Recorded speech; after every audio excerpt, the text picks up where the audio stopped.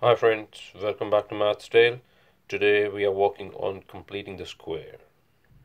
We're going to solve this problem in completing the square. This quadratic equation we are solving completing the square basically. So that's very easy. First thing what you have to do is the middle number, you have to half it. So just write x minus half of the middle number, which is 3. Close the bracket, square it basically. So first thing what I did, I write x, whatever sign is here, minus, and square half the middle number and square the bracket. Then after that, put minus. Always put the minus, doesn't matter if it's a plus or minus, always put minus here. And square this number. And bring down this 4 here, plus 4. That's it. Now, just finish it off basically. So x minus 3 whole square minus 3 square, not minus 3 square, just 3 square, which is 9 plus 4, and x minus 3 whole square minus 5.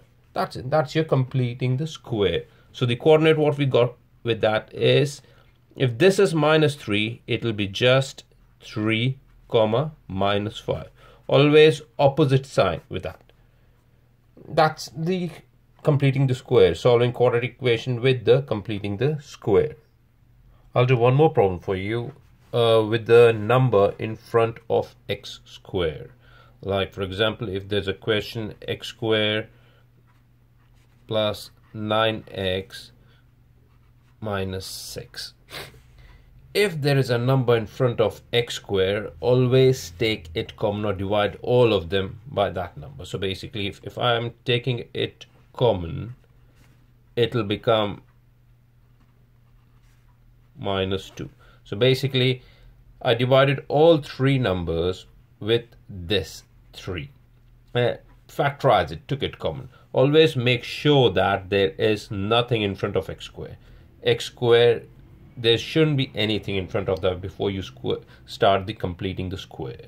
Then after that, run your completing the square normal process, which is x plus half of the middle number, which is 1.5 whole square. I repeat, half of the middle number. First thing, there shouldn't be anything in front of x square, then half of the middle number. Then always minus, irrespective of if you have plus or minus here, always minus. Then square this number, which is that, and minus 2. Then there should be bracket 3. After that, just complete the problem. X plus 1.5 square. Square of 1.5 is 2.25. You can use a calculator. If you're not sure, you can multiply. Minus 2. Bracket. The 3 remains outside. We are doing everything inside the bracket. Then the end.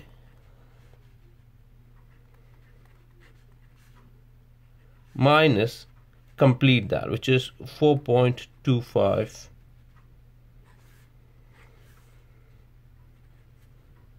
3 outside. The last step will be multiply 3 with both. The first, just write 3 here outside the bracket minus 4.25 times 3, which is 12.5. That's it. That's the completing the square if there is a number in front of x square. And if there is no number, then just follow the normal process. If there is a number, just divide all of them with that number and follow the normal process and multiply at the end. Thanks for watching. If you like the video, please like it and subscribe it. We'll get back to you with the new videos. Thank you for watching.